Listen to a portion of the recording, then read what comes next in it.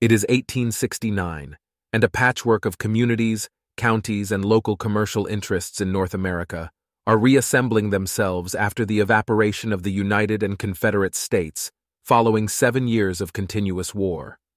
The simultaneous deaths of Grant and Lincoln in the Grand Plot of 1865 left the Union powerful but rudderless.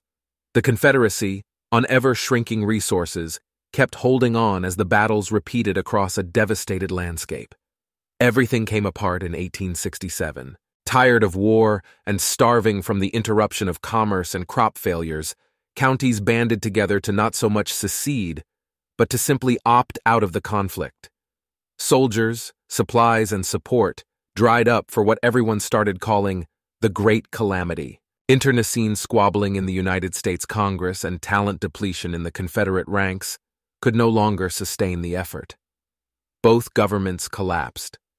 Officers and soldiers in the field, out of supply and with no instruction from higher headquarters that now stood abandoned or destroyed, started drifting home. Much as had happened in Latin America 30 years earlier, local politicians and disenfranchised military officers began taking advantage of the chaos and seizing control. Similarities of culture and commercial interests formed the new backbone of the competing, struggling, fractured states of America. Though the armies are smaller and weary soldiers more cautious, there are disputes to settle. It continues to be a time of war.